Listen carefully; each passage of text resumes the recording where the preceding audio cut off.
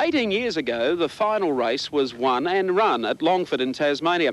Longford is situated 18 kilometres outside of Launceston. It was a unique street circuit, 7.2 kilometres, and a very dangerous circuit, as some of the old-timers remember.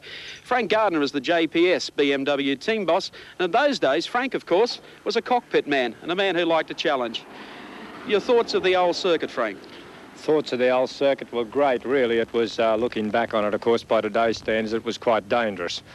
But in those days, you had the Jimmy Clarks, the Jackie Stewarts, the Brucey McLarens, the greats of that era. It was, the cars had no wings, no aerodynamic devices. We geared them for about 186 mile an hour down the main straight, and they were very good. Those sort of 5-speed gearbox. I think the final gear was "Hang on, Lord, I'm coming." But there was a few bridges tossed in, and the last race here that we raced in was in torrential rain with zero visibility, and there's nothing like sliding across a wooden bridge with a bend in it in the rain on very narrow tyres and hoping to goodness that you're pointing in the right direction, because the waterfall and the river didn't really separate itself too much. In those days, did you think of the danger, though?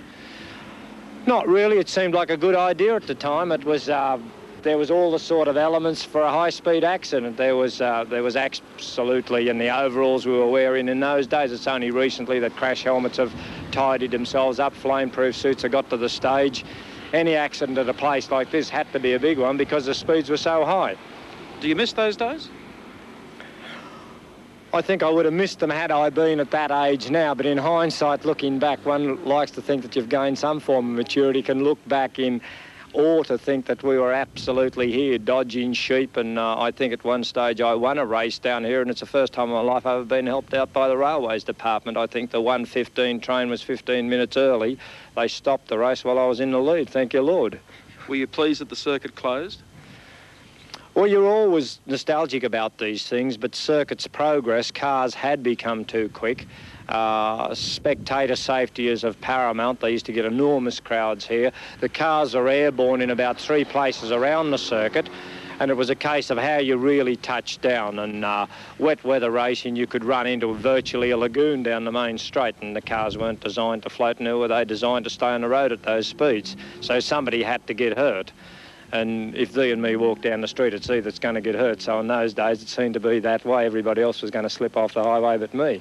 Well, wild days for very little pay for the open-wheeler competitors in the late 60s, the final race at Longford being in 68. And the spectators used to assemble around the Country Club Hotel here. They had plenty of time to buy a round or two as the cars sped past on the 7.2 kilometre course. And, of course, as the sign says, Jimmy's waiting inside. And I think I might join Frank and Jim inside for a spot of bogues.